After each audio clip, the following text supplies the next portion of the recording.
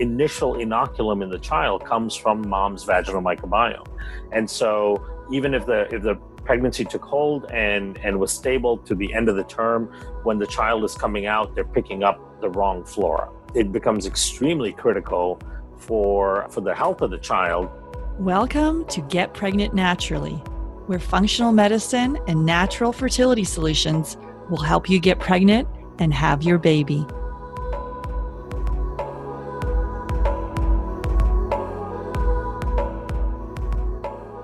Hey everyone, I'm Sarah Clark, and my mission is to inspire, motivate, and empower you. Most of all, I want you to wake up. So with functional medicine, we can discover what causes infertility and eventually reverse the condition. Today, I'm welcoming Kiran Krishnan to the podcast, and we're digging into probiotics and your fertility. Kiran Krishnan is a research microbiologist and has been involved in the dietary supplement and nutrition market for the past 17 years. He comes from a strict research background, having spent several years with hands-on R&D in the fields of molecular medicine and microbiology at the University of Iowa. He left university research to take a position at the U.S. Business Development and Product Development Lead for Amano Enzyme USA. Amano is one of the world's largest suppliers of therapeutic enzymes used in the dietary supplement and pharmaceutical industries in North America. Kiran also established a clinical research organization where he designed and conducted dozens of human clinical trials in human nutrition. He's a co-founder and partner in New Science Trading, nutritional technology development and research marketing company in the U.S., dietary supplement and medical food markets. Most recently, Kiran is acting as the chief scientific officer at Physicians Exclusive and Microbiome Labs. He's developed over 50 private label nutritional products for small to large brands in the global market. He's a frequent lecturer on the human microbiome at medical and nutritional conferences. He conducts the popular monthly microbiome series webinars through the Rebel Health Tribe Group Practitioner Training Program, and an expert guest on national radio and satellite radio, and has been a guest speaker on several health summits as a microbiome expert. He's currently involved on 9 novel human clinical trials on probiotics and the human microbiome. Kiran's also the scientific advisory board for 5 other companies in the industry, and Kiran offers extensive knowledge and practical application of the latest science on the human microbiome as it relates to health and wellness. Check out his website at microbiomelabs.com.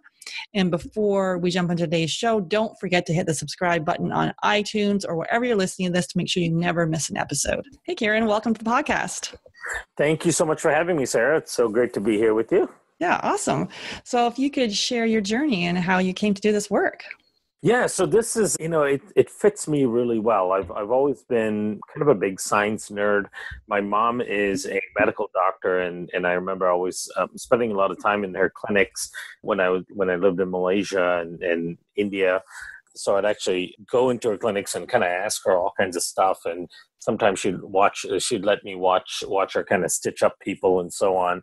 So I always knew I wanted to go into science. And then when I got to college, the first movie I saw, like on the first day of school, was this movie called Outbreak. Yeah, with Morgan Freeman and Dustin Hoffman. They were like chasing a virus around, trying to figure out what was going on. And a lot of the people that worked at the CDC that were kind of trying to figure out a cure to this viral outbreak were microbiologists. And I said, well, that's what I want to do. That looks really cool. So I went and I registered for microbiology, and that's how I kind of fell in love with the concept of bacteria and all of the amazing things they do. And so when I learned about the onset of the Human Microbiome Project, that really was the first time that was a massive research undertaking to figure out the relationship between humans and bacteria. For the most part, prior to that, we thought of bacteria as bad things, right? Most people think about bacteria when they're thinking about infections and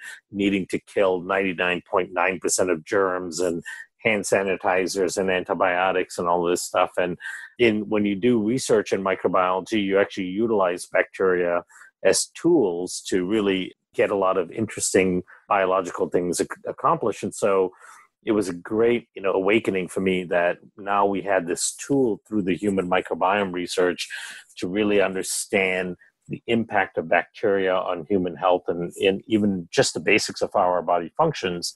And so I jumped in with both feet and haven't looked back since. So I've been focused on the microbiome and how we can impact it with probiotics and other types of products and understanding what a healthy microbiome is and how it impacts the body is kind of the big focus of where I've been spending the last about decade. Amazing. Could you just briefly take us through that human microbiome project for anyone that hasn't heard about it? Yeah, so it was it's basically a large consortium study that was started by the NIH, the National Institutes of Health, which is based here in the U.S., which is probably the largest research institute in the world. The U.S. government actually invested about 147 million into the study, into the research project in the beginning, and involved over 200 researchers, more than 80 different research institutes across the world.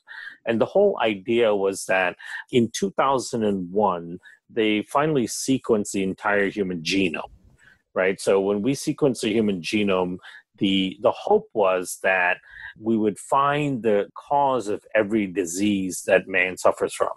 And the thing is, the idea was that for every disease that we suffer from, there was a gene that was defective that caused the disease. And also, we are incredibly complex creatures. And so they were expecting we would have several 100,000 functional genes in our chromosome. But as it turned out, we only had about 22,000 functional genes. So that was a fraction of what we estimated would be in the human genome because of all of the amazing biochemical functions that we conduct, how sophisticated we are as organisms. And then when you compare that to like a rice plant that has about 40,000 genes, or an earthworm that has somewhere around 38,000 genes, we are half as cool as a rice plant or an earthworm, right, when it comes to genetic material. And it's really mind-boggling because you think, like, how is it that we are at the top of the food chain, at the top of the evolutionary ladder, and contain half the genetic material as something as primitive as an earthworm? And so the end of the Human Genome Project left a big question as to where are all our functionalities coming from. And that's when they started the Human Microbiome Project, because one of the suspicions was that perhaps all of these bacteria that live in and on us are providing functionality to us. And so as it turns out, we have over 3.5 million microbial genes in our system that we actually use for day-to-day function. So more than 95% of all of our biological function is coded for by bacterial DNA, not human DNA. So we are way more bacteria than we're human. And that was one of the big initiators of the Human Microbiome Project was, okay, we really don't know anything about the bacteria that live in and on us and what role they play in our ability to function as a human. So we need to do this kind of global international project to start to, number one, identify what lives in and on us. We didn't even know that, right? We knew a small portion of the types of bacteria that live from stool sampling and so on. But we had no idea the diversity and the structure of the microbiome inside our body. And we didn't know what lived on our skin and our urogenital tracts and our upper respiratory tracts. And the most important thing is we didn't know what their association was with disease and health. And the Microbiome Project was initiated to figure that out. Awesome. Yeah. It's amazing with the bacteria. And here we are with all these hand sanitizers and trying to, disinfect ourselves. Meanwhile, we're one big bacteria. Yeah, we're a massive bacteria farm, really, is what we are. Mm-hmm. It's almost like, and we know a lot of people will realize that human cells, which we call eukaryotic cells, are actually made up of a whole bunch of ancient bacteria cells, pleiotropic bacteria cells that have come together to create a eukaryotic cell, right? So just our cells that make up our entire human body are actually ancient bacteria. So we've been kind of put together and assembled by bacteria, and then now we realize that we're also controlled by bacteria. So really, at the end of the day, we've got to become a little bit more humble about who we are and how awesome we are when you realize that really what we are is like a vessel for bacteria. Mm-hmm. And they've built this system and they control the system. Yeah. And then I guess as far as a probiotic, lots of talk about different probiotics and we should all take a probiotic. But so what are the benefits for conception and really why should we take a probiotic? Yeah, and within the realm of probiotics, there's so many different categories and types of probiotics, and there's also a huge amount of nonsense. Mm-hmm. One of the things that I discovered, so the way I got into the probiotic side is I also have a research company that does clinical studies for supplement nutritional food companies. We also do product development, and we develop new ingredients, new technologies. We were hired by a large multinational company about 10 years ago to study the probiotic market and look at the products on the shelf and figure out, what is the scientific rationale behind how they are formulating the products. Do we need 50 billion CFUs a day? Do we need 20 strains, 15 strains? The claims are all over the place, right? So if you walk into any health food store, any store that sells probiotics, you'll find products with one strain at 5-6 billion, and then you'll find at the other spectrum, you'll find products with 30 strains and at 500 billion. And everybody claims that their product's the best. Mm-hmm. And then you'll see products in the refrigerator, and then you'll see products that are not refrigerated. Then you'll see products that have enteric coating and some that aren't enteric coated. So, there's just a lot of stuff out there. And so they wanted us to look through and figure out what of that makes sense, and then what would we recommend as a probiotic. And basically, in looking through all of that, we basically found that the vast majority of it is not based on any sort of scientific rationale. There's no studies on probiotics that show that 50 billion is better than 10 billion or 100 billion is better than 50 billion. This whole escalating of dosing is purely based on marketing. So companies, when they want to come out with a probiotic product, they basically sit down, in a meeting, and they go, all right, how do we formulate this? And then they go, well, the competitor we're trying to outsell has 30 billion, so we want to go to 50 billion because that sounds better. That's basically the end stage of the rationale behind how these products are formulated. And then they'll go, well, they have 15 strains, so let's go with 17. And then they just throw a bunch of stuff together. And what we found was the vast majority of products we've tested 40 of the top selling probiotic products, the vast majority of them just die in the stomach anyway. So they're not even making it through the gastric system.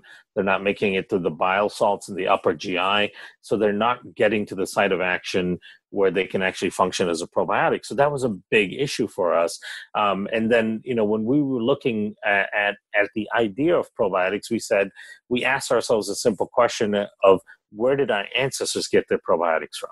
Right? Because we know that we have this intimate relationship with bacteria, and this kind of intimate relationship doesn't occur overnight. So there must be a significant amount of coevolution throughout the course of human development.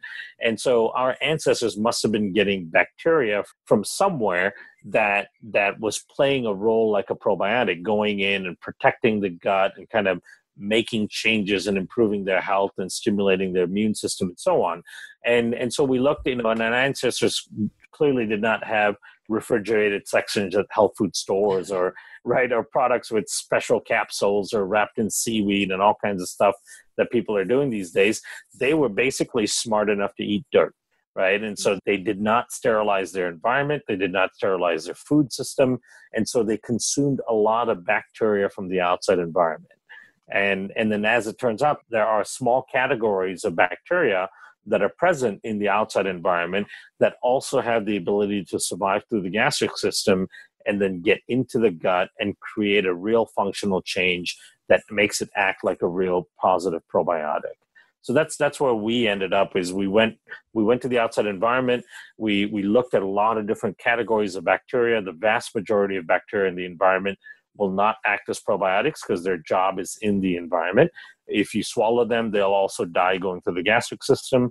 But as it turns out, there are like these strains called Bacillus endospores that have the capability of putting this awesome protective layer around themselves. It's a calcified protein coat, and that keeps them stable in the outside environment. That also keeps them stable as they pass through the harsh stomach pH, and then they can enter the gut alive. And when they enter into the gut, they start to make some really significant changes. So they kind of police the gut, which is really interesting. And, nature has created these strains for us. We didn't have to do anything to them in order for them to have this capability. They naturally had it. We just had to be clever enough to identify them and, put them in a capsule. And these are spore-based ones. These are spore-based, yeah. And often people conflate spore and soil-based. Right. You'll hear a lot of stuff about soil-based organisms. Soil-based organisms in general are organisms that exist in the soil. And for the most part, their job is in the soil. Their job is to fix nitrogen for the roots of the plants, to break down plant matter or animal matter coming in. They, help mineralize. They do all of this kind of bioregeneration of the soil and so on. They don't do much of anything in the human gut. However, these spores, which are interesting, these are commensal organisms, meaning their home is the human gut, but they use the environment as a vector to transfer from host to host. Because a huge percentage of the microbes that you have naturally living in your gut use the mother to child vector, right? So you get those bacteria as you're passing through the birth canal. And if you didn't pass through the birth canal, you have a second chance at getting some of the good inoculum that's through breast milk. And then even skin to skin in close contact with mom and dad early on. But the rest of your life, you're exposed to the environment. And so there are commensal organisms that use the environment as the vector to get in. So that's where these specialized spore strains come from. They are present in the environment, but they're not considered soil-based because their home is not the soil. The gut is their home, really. And a lot of people, when they're trying to get pregnant, obviously they're looking at taking a prenatal, and I don't think they think of taking a probiotics. Why would that be a good place to start? Yeah, so if they're taking the right probiotic, so like the spore-based probiotic, for example, we now know that estrogen, the amount of circulating estrogen, is a paramount indicator of fertility. Right. So, and it does it in a couple different ways. So, estrogen, through its byproducts, when it's deconjugated, will actually increase the growth of certain strains of lactobacillus in the vaginal microbiome. So, then I'll connect all of this to the gut in a second. But the end product is the vaginal microbiome has 5 major lactobacillus strains that should be present and should be present at high levels. This is Lactobacillus crispacus, Lactobacillus inners, Lactobacillus gasseri, and gensai, and then reuteri as well. And so these are the predominant helpful, beneficial strains in the vaginal microbiome. When a woman does not have a predominance of these particular strains, she essentially has a vaginal dysbiosis. And a lot of times vaginal dysbiosis, it presents as bacterial vaginosis or chronic yeast infections and so on. Now we know BV, for example, bacterial vaginosis, doubles the risk of pregnancy loss. Right, so just having bacterial vaginosis, a dysbiosis in vaginal flora, can actually double the pregnancy loss. It's actually 5 times higher risk for early preterm birth if you have bacterial vaginosis. And 30% of women are estimated to have at least some degree of bacterial vaginosis. So it's not hard to see why there's so much infertility issues, because the vaginal microbiome that seems to be critical for fertility and also for maintaining the pregnancy is chronically dysfunctional because the gut is dysfunctional. So then the question is, how is the gut connected to the vaginal microbiome, right? So there's a constellation of bacteria within the gut, and it's the constellation of bacteria called estrobolome. So estrobolome are responsible for producing a really critical enzyme. The enzyme is called beta-glucuronidase. So that beta-glucuronidase enzyme actually deconjugates estrogen that's produced by other parts of the microbiome. So your microbiome produces estrogen, but of course, so does your endocrine system. So when your endocrine system and your microbiome produces estrogen, the enzyme that is produced by this group of bacteria will deconjugate the estrogen into its active forms. This deconjugated estrogen will then be absorbed through the intestinal lining and enter the circulatory system. It is then carried to the vaginal mucosa through the circulatory system and then deposited at estrogen receptors in the vaginal mucosa. Now, when estrogen gets into the vaginal mucosa and binds to its receptors in the vaginal mucosa, it releases glycogen. And when it releases glycogen, that feeds these key lactobacillus strains that I was talking about. Now, when these key lactobacillus strains start to grow, they are, of course, lactic acid producers, so they start acidifying the pH of the vaginal microbiome. As they start acidifying the pH of the vaginal microbiome, it actually kicks out E. coli and candida and all of these other unfavorable organisms that shouldn't be there, and it'll start to create this abundance of these key lactobacillus organisms. This entire system is dependent on deconjugating estrogen in the gut. And that deconjugation of estrogen in the gut is dependent on a diverse microbiome. So what we know from the impact of the microbiome on fertility and maintenance of pregnancies is if you have a low diversity in the microbiome, you have a lower rate of having a successful pregnancy, because that low diversity in the microbiome will lead to lower levels of growth of the key lactobacillus strains in the vaginal microbiome. So that's how it's all connected in one big way. Yeah, so really, and then as far as the probiotic, then, so how often should people be taking I guess we can talk about dosing later, but yeah, let's do that. So as far as and it's interesting because I had streptococcus, and I had both my children through C-sections. And then they went on to have streptococcus because they got the bacteria off my skin. And then both of them have food sensitivities. So it's almost, and then I had, I had premature ovarian failure, first of all. But so I had both my kids with donor eggs. But so obviously something was going, I know when I had food sensitivities and I had gut infection, streptococcus and candida and H. pylori, all that sort of stuff. And then, the kids got the bacteria on my skin, the streptococcus, and not the beneficial bacteria coming through the birth canal there. Right. Yeah, that's one of the big issues, right? Because if your vaginal microbiome is dysbiotic, you will also have higher levels of E. coli, you'll have higher levels of fungus, and initial inoculum in the child comes from mom's vaginal microbiome. And so even if the pregnancy took hold and was stable to the end of the term, when the child is coming out, they're picking up the wrong flora. So it becomes extremely critical for the health of the child. Of course, even beyond the part about actually getting pregnant and holding on to the pregnancy. But once the child is born, it's critical to the health of the child that mom's vaginal microbiome is in the perfect shape, or at least in really good shape, because that'll dictate then the rest of the child, the risk factors for the child moving on the rest of their lives. And then the way a probiotic can impact all of this is, one of the things we've been studying is how do you increase the diversity in the microbiome, right? Because that seems to be the paramount, effect that we need to achieve in order to have a healthy microbiome, healthy estrogen balance, healthy estrogen metabolism, and then healthy mucosal lining, and then of course healthy vaginal microbiome at the end of it all is the ability to have a diverse microbiome. And typically, if you look at increasing the diversity of the microbiome through probiotics with the idea of reseeding the microbiome with outside bacteria, you'd have to take a probiotic that has somewhere around 500 strains, right? Because the microbiome itself has somewhere around 1,000 to 2,000 strains in it. So, let's say we want to increase the microbiome diversity by 20%, 30%, we'd be taking a product with 200-300 strains in it.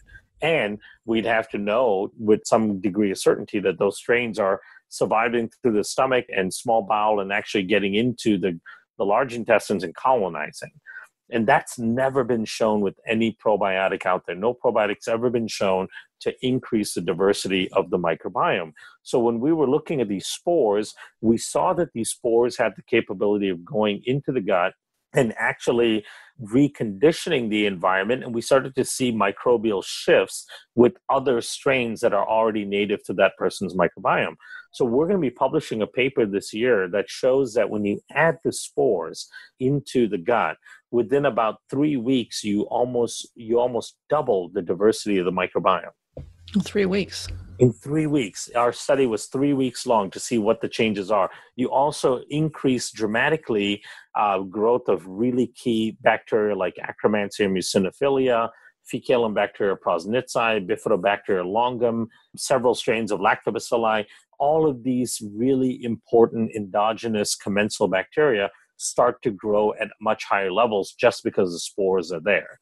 And so, and that's the beauty of it. It's like that nature has given us the answer for how to increase the diversity of our microbiome and thus become more fertile and be able to propagate our species. And that kind of symbiotic relationship with these bacteria has existed for millennia.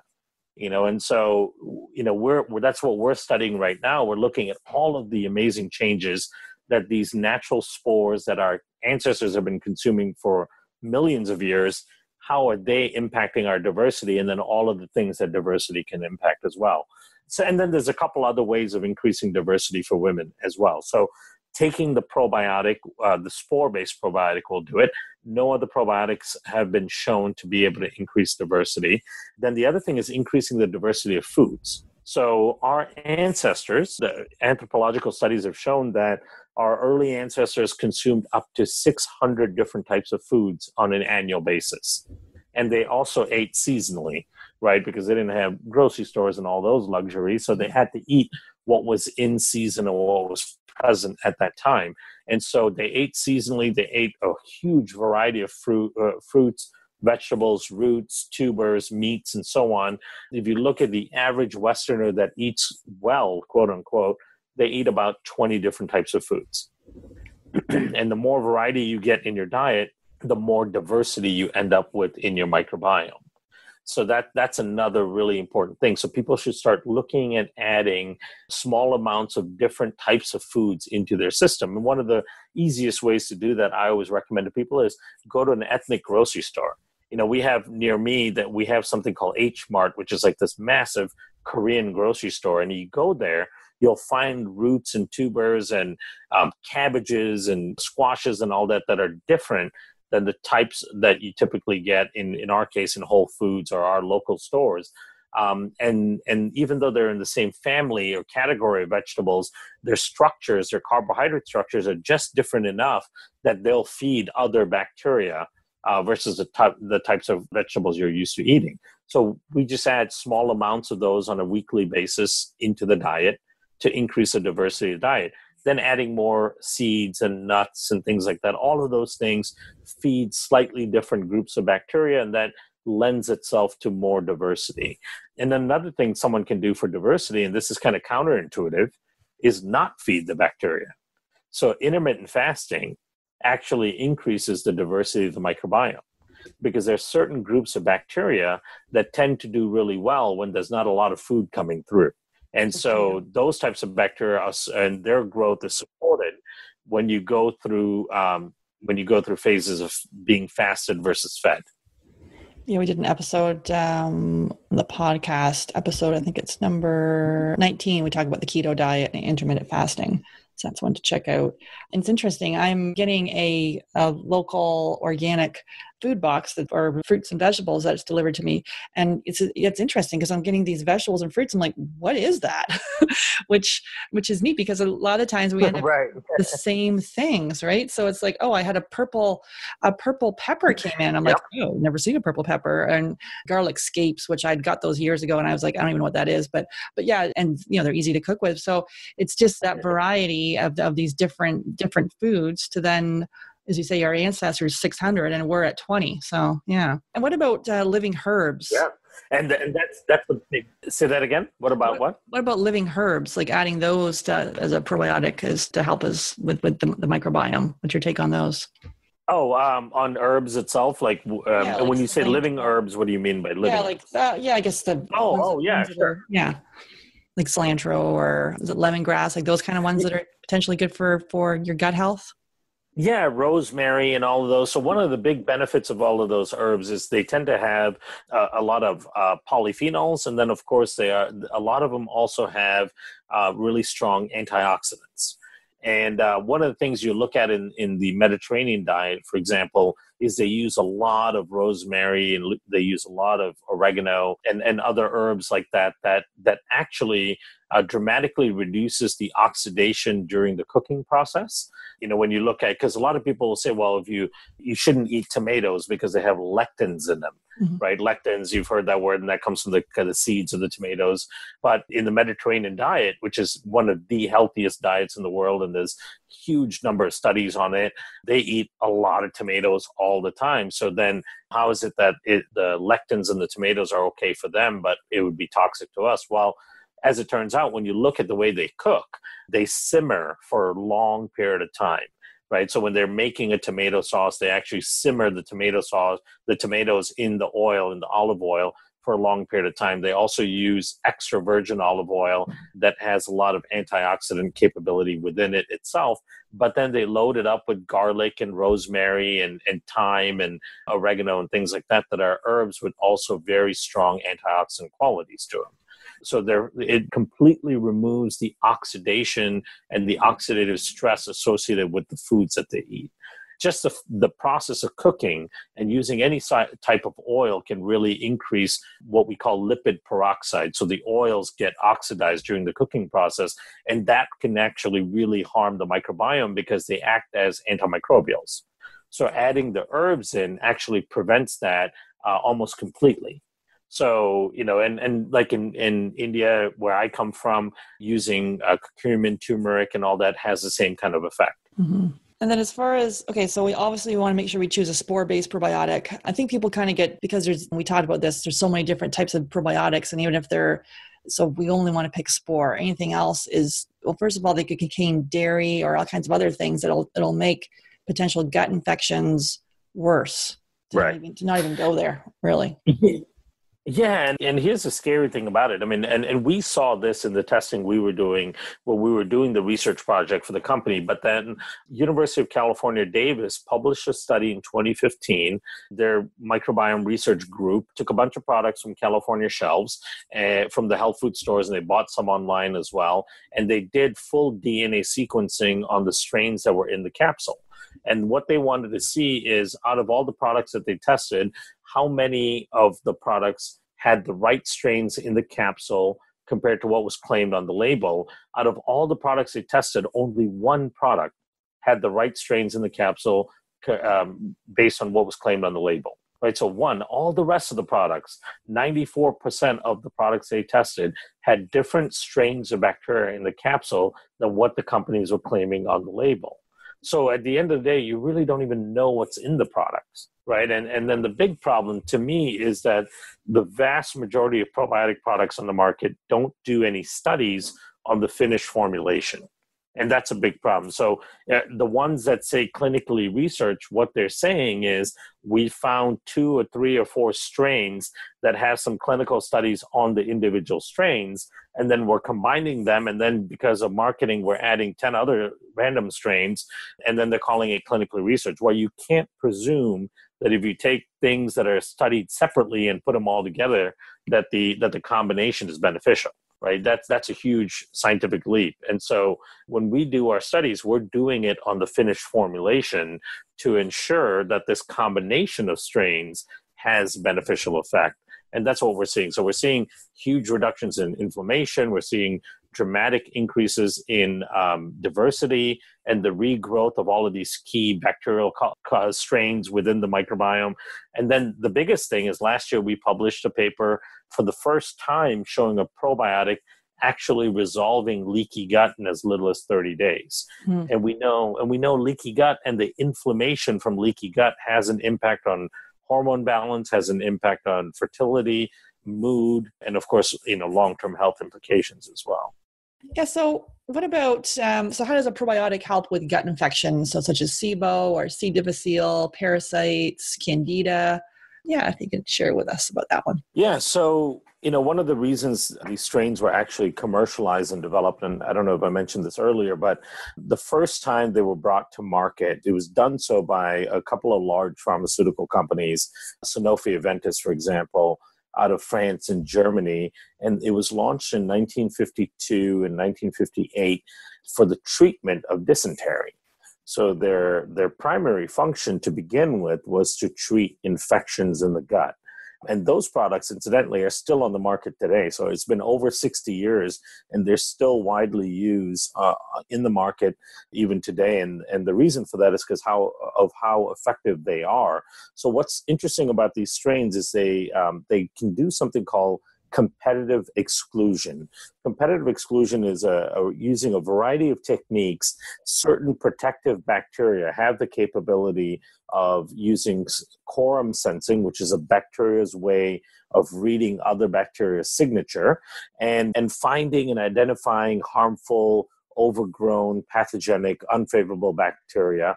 And then they'll go sit next to them, and they will compete with them for nutrients and space. They'll also produce up to 25 different antibiotics right in that little microenvironment to kill off those bad bacteria. So that's why they were so useful in cases of dysentery and other gut infections.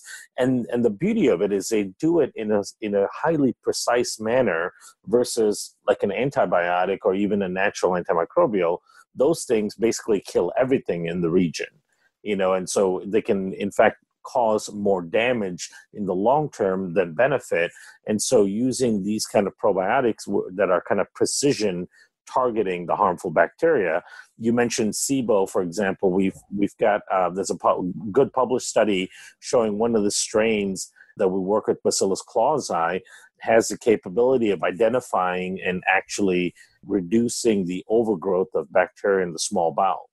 And it's fascinating to me that these spores even know that these bacteria in the small bowel shouldn't be there, and they're at too high numbers, and it helps the host by bringing those numbers down. And speaking of C. diff, we're actually doing a C. diff study right now at Cleveland Clinic because we had some preliminary data that showed it to be quite promising. Yeah, I think sort of people that come to us when we run the GI map, and if we find parasites or if we find, and typically we always find some sort of gut infection, and then people will either opt, and it's their own personal choice, but we just sort of give the pros and cons of both, of either using conventional medicine and going down the anti-parasitic route or antibiotics, and versus, we're going to recommend a more low and slow approach. Both sides will have probiotics, but I guess it's just, you may eradicate it faster with the antiparasitic or antiviral, but potentially then you're going to work on months of gut healing afterwards. So yeah, what's your take on that? Yeah, I mean, to me, I'm always in favor of using microbes to control other microbes because it's a lot more precise. So I would say the lower and slower approach with a very high dose of these types of competitive exclusion bacteria work the best. Because if you go in there with an atom bomb, like an antiparasitic or an antibiotic, you're basically destroying everything. Within about 12 hours, things start to grow back, but they already come back in a dysbiotic way, and so it becomes really hard long-term to recover from even a single use of those types of medications. Now, there are, of course, circumstances where you have to use them, and we would never tell somebody that has been recommended or prescribed that by their doctor not to do that. Mm-hmm. That's between them and their doctor. But the study showed that, even a 7-day course of clindamycin, which is a fairly common and not as powerful antibiotic as something that's like Cipro, can take the body up to 2 years to recover from. Mm-hmm. Because of the microbial damage. So I would say going low dose, slow with antimicrobials, antiparasitics, but then going much higher with competitive exclusion bacteria that actually have the capability to do a precision target removal of these problematic organisms. Okay. And we'll talk a little bit about dosing at the end here. And as far as, so a lot of people that come to see us, they could have some autoimmunity going on. And so what's the connection between that and gut health? Yeah. So, more and more we're finding out that leaky gut and the inflammation that is associated with the dysbiotic gut is a major driver, if not the trigger in many cases to start the autoimmune process. We know, for example, that LPS, the lipopolysaccharide, the bacterial endotoxin that can migrate from the lumen of the intestines through the intestinal lining into the circulatory system and end up in places like your knees, your brains, your tissue, in the peripheral tissue, all over the place, can trigger an inflammatory innate immune response wherever it settles in. And then that inflammatory innate response can inadvertently turn into an autoimmune response because of something called a bystander effect. So the tissue around where that toxin is found basically keeps getting attacked by the immune system, and then your immune system mistakenly starts to identify your own tissue in that area as being problematic. We also know that the vast majority of autoimmune diseases can have a bacterial or viral cross-reactivity. So it's well established that Epstein-Barr, cytomegalovirus, all of these types of chronic viral infections have a cross-reactivity with certain autoimmune antibodies. So they basically mimic some aspect of your body in order to trick your immune system. And that's something called molecular mimicry, where, in order for the virus to evade immune detection, they produce proteins that actually look like some component of your body, like your myocardial tissue or some part of your brain or your joints. And then your immune system gets focused on that rather than identifying the virus. So that molecular mimicry portion is driven by chronic infections or infections that cannot be sequestered appropriately by the immune system. And we know that 80% plus of the immune system function starts in the gut. Right. And so leaky gut to me is probably one of the biggest drivers of autoimmune disease, because we can all have a tendency towards autoimmune disease, but it will never manifest itself unless there are three major components. One is a genetic predisposition, which many people do have a genetic predisposition because there are certain SNPs which are single nucleotide polymorphisms, so little mutations in parts of the immune system that make you have a higher tendency towards an autoimmune disease. But then you still need a dysbiotic gut, leaky gut, and then an environmental trigger. And the environmental trigger can often be, an illness. It can be a toxin exposure. It can be a severe allergic reaction to something. Any of those things can start triggering a massive immune movement in the inflammatory route, and that can start causing the downstream effects that lead to autoimmunity. So the gut plays a central role in all of that. Yeah, it's really lifestyle, diet, environmental toxins, things like that can either turn on or off disease. And Yep. and it's really, so when we do our health history, we ask people, well, before you were feeling so rotten, what happened? And sometimes it's a car accident. It could be a death of a parent, like huge stress, or, things like that. And then it could trigger something. Yeah, absolutely. And here's the beauty of it. The immune system has a regulatory department that is supposed to control and suppress these types of unfavorable immune responses, like autoimmune responses or allergic responses that are not useful for the host, like having IgG, severe allergy towards food particles or environmental components. And that is called the T regulatory system. The T regulatory system has T reg cells that basically survey the immune system and survey your immune responses and then suppress the unfavorable ones. The thing is, the T reg cells are dependent highly on the presence of a really good, diverse flora within the gut in order to be upregulated. So the bacteria and all of the microbes in your gut are the ones that actually stimulate that regulatory department of the immune system.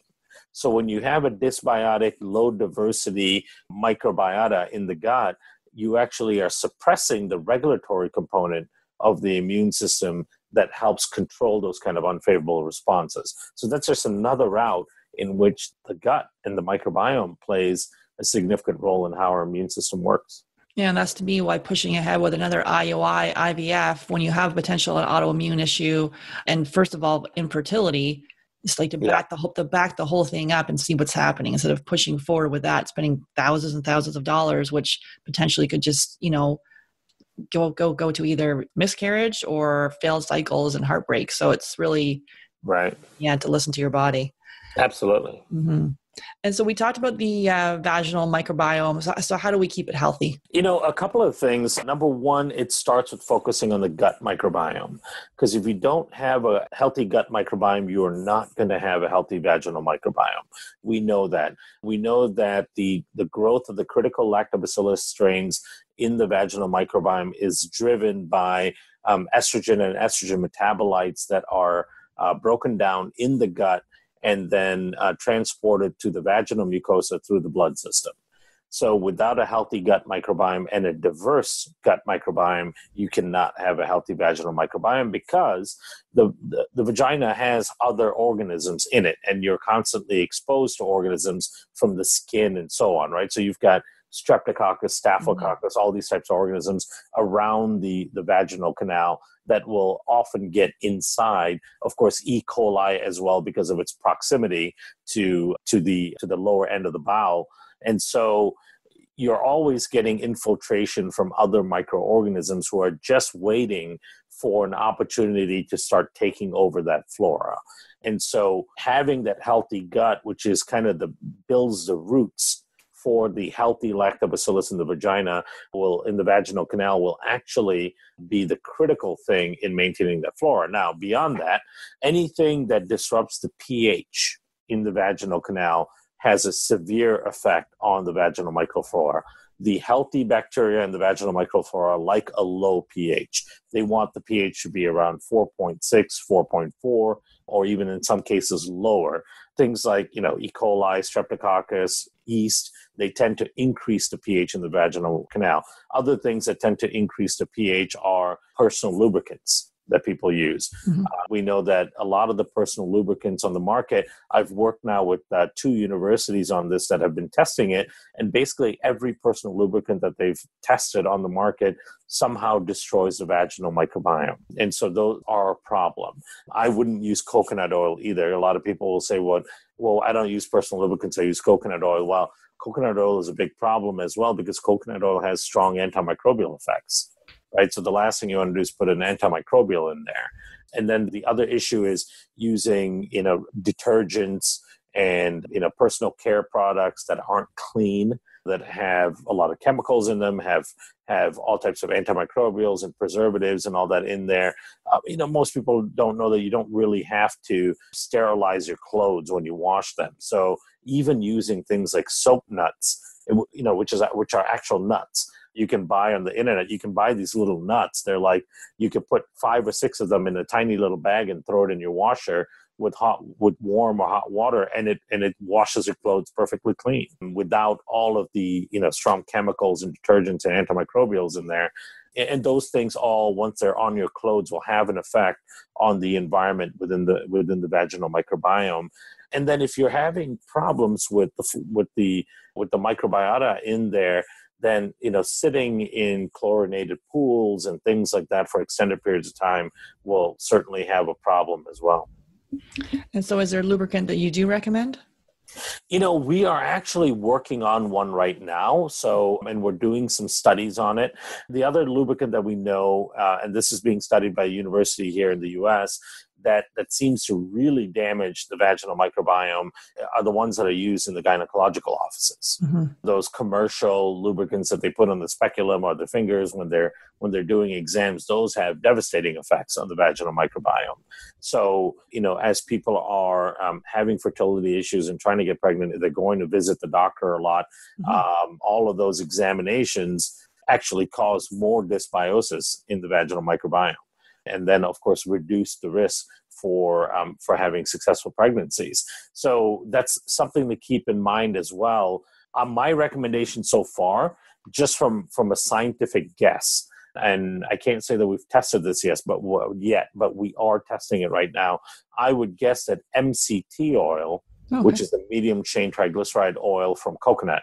So coconut oil, as I mentioned earlier, is not a good choice because they have these long chain triglycerides in the coconut oil that have strong antimicrobial effect. But MCT oil does not have the antimicrobial effect, but it's a good, safe, low oxidative lubricant. And so I would recommend using that instead. And some people have talked about extra virgin olive oil. Mm-hmm. In fact, I think that could be better than the vast majority of lubricants out there. So that's another option as well. But at the end of the day, it comes down to the diversity in the gut microbiome as well that drives so much of that. Because even if you do something, let's say you have a fun weekend and you're spending a lot of time in a chlorinated hot tub and you're not sleeping as well, you're exposed to more personal care products that really aren't that friendly for the vaginal microbiome, and so you disrupt the vaginal microbiome. The microbiome has a way of fixing itself if you put it in the right context, which means you got to provide it with the right tools and resources to be able to fix itself. And when it comes to the bacteria in the vaginal canal, it is the estrogen metabolites from the gut that are the biggest driver of it. So it all really comes down to having a diverse, healthy gut microbiome. And the way you get a diverse, healthy gut microbiome is utilizing the spore-based probiotics, because we have a study that we're going to be submitting for publication this year that shows that adding the spores dramatically increases the diversity of the gut microbiome. And then having a diverse diet, so increasing the types of foods and the number of foods that you eat on a regular basis. And it's just a small amount of a lot of different things. And then the last thing is even doing some intermittent fasting. Intermittent fasting actually helps increase the diversity of the gut microbiome. Those things will drive a healthy vaginal microbiome almost more than anything else. Yeah, and we also ask our clients to switch to their feminine hygiene, so their pads and tampons, because I think 85% of tampons are sprayed with the glyphosate, so a herbicide linked to infertility and a whole host of other things. So either the Diva cup or a natural tampon or pad is definitely one of the first steps that we have our clients do. Yeah, absolutely. And so as far as dosing, how do we go about? So we get the spore-based probiotic, Megaspore. What do we do? So we usually taper everybody up. The full dose of the product is 2 caps a day, taken at the same time with any meal of the day. So you want to always take it with food or with a meal. But we start everybody with as little as 1 capsule every other day for the first week or so. And that's to get their body used to it, because when the spores go in, they will start to make changes within the microbiome. Particularly, they'll start killing off bad bacteria and unfavorable bacteria, yeast, and so on. And so for some people, when that happens, they can experience like a die-off reaction, which can be cramping, bloating, discomfort, some loose stool. And so to minimize that, we taper people up. So it either negates it completely or minimizes it dramatically. So we say start with 1 capsule every other day for the first week. After the first week, if everything feels good, then go to 1 capsule a day. For the next week, if everything feels good, then go to 2 capsules a day. Now, if you do know that you have some sort of infection or parasite, and you're looking at taking an antiparasitic or antibacterial or antibiotic of some sort, we oftentimes will bump up that dose during that course to 2 capsules twice a day for the period that you're taking those antimicrobials, antiparasitics, or antibiotics, because you need that additional support while the kind of the killing and the destruction is going on in order to support the regrowth of the good and favorable bacteria. So that's how we dose it during that time. Great. And as far as any websites or books or anything that you recommend for our listeners? Come to our website is microbiomelabs.com. We have a blog and a research page that has just lots of interviews and webinars and write-ups. And of course, you can see some of our publications, some of the research papers that we've published. We've got hopefully a wealth of information on there. And if people search my name on YouTube, if they want to learn more about the microbiome and some of the aspects of immunology and diet and all that stuff associated with the microbiome, there's tons of videos on YouTube as well. So you just put in my name in YouTube search bar, you'll come up with a lot of stuff. But we're trying to make the Microbiome Labs website be a really good go-to resource for a lot of things associated with the microbiome. So that's a good place. Awesome. And is there a success story you'd like to share about? Anything you think is appropriate? Yeah, in general, with the microbiome, you mean? Yeah. Sure. Or if you have something with pregnancy or fertility, or if you want to just give a general one too, it's good. Yeah, we have so many actually. I love being able to talk about these, but one in particular was actually a designer that used to work for us. She was one of our first graphic designers when we started the company just over 5 years ago, and she with the husband that she was with at the time, which was kind of a not very favorable relationship to begin with, was having a very, very hard time getting pregnant, and of course she was also a patient of the clinic as well. We started the company really out of my business partner Tom Bain's clinic here in Glenview, Illinois. So she was both a patient and our first designer that we were doing contract work with. And she had trouble getting pregnant for a period of time, and then she was able to kind of remove that toxic relationship actually and find somebody better. And so it seemed that her body was in a better position to receive that ability to become pregnant. But we knew that her gut had a significant issue behind it because she had a lot of food sensitivities. She would get a lot of bloating and discomfort every time she ate. And understanding the connection between that and the health of the vaginal microflora, and then the connection between the vaginal microflora and fertility, we knew that until we fixed the gut, that there would be very little chance of her getting pregnant. So she was still not getting pregnant with the new relationship. And then we got the first batch of the spores, and she was one of the first, I think, 100 people that started taking it. And then I think it was within about 6 months of taking it, she started noticing a significant change in how her gut and body reacts to food, things that she would never be able to eat before she could eat now. And then within a few months after that, finally got pregnant after, trying for 3-4 years before that. Wonderful. So the moment she noticed changes in her gut and how her gut responded to food, then she started noticing, then of course she got pregnant right after that. Amazing. And so you have a free download here for our listeners called the Top 7 Ingredients in Health Foods That Hurt Your Microbiome. And we'll drop a link in the show notes. Can you share a little bit of what it could expect with that? Yeah, what's interesting is consumers are making health choices and trying to eat healthy. And a lot of times when you eat healthy, the way companies are positioning food products as being healthy is purely based on label claim of things like the amount of sugar in there, the amount of fat in there, the amount of calories in there. And then, of course, nowadays we're getting people trying to move more towards all natural, organic and so on. But even within that realm, nobody's really considering the impact on the microbiome of these foods. So what we wanted to show is kind of help give them a starter guide on how to look for even health foods that contain ingredients that will actually hurt the microbiome. So even though you think you're making the healthy choice, anytime you consume something that hurts the microbiome, it impacts your overall health in a drastic way, right? So this kind of gives them a guide to look for things on the label in many health food products that we know impact the microbiome in a negative way, so they can make those smarter choices. Awesome. So we'll drop the link in the show notes, and definitely check out Microbiome Labs. So MICROBIOME labs.com for more details. And thanks so much, Kiran, for joining us. It's such a really super informative episode, and I appreciate your time. Absolutely. This has been an absolute pleasure. And thank you so much for having me. And, I want to say I love participating in these kind of programs because, to me, being able to empower people with the right information so that they can take the right steps and take their health into their own hands in large part is paramount to the future of healthcare and medicine. And so, someone like you putting together a program like this is a big service, I think, to the general public. So thank you so much for having me, and thank you for doing this. Awesome. Absolutely. Have a great day. You too. Bye-bye. Hey there, Sarah Clark here. So are you struggling to have your baby? First of all, please know that my heart goes out to you.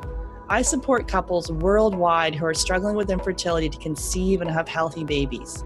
Women like Rita, who gave birth to her beautiful daughter after following my fertility coaching system. Or Danielle, who after 2 failed IUIs was able to get pregnant after a supercharged fertility discovery call with me. So here's how you get my help for free. So I offer a free Supercharge Your Fertility Discovery call. And on that call, I'll create a plan with you that is going to help you fast track your success. So this call is not for everyone. And I'm really picky about who I get to speak with. And I have a strict but totally reasonable criteria that needs to be met in order for us to move forward. So here's who I can help. So first of all, you need to be able to explore your infertility diagnosis in a new light. So this offers for people who are open-minded, they're coachable, and if you can do that and want to double or triple your chances at the fertility clinic or get pregnant, awesome. So let's get on the phone and chat.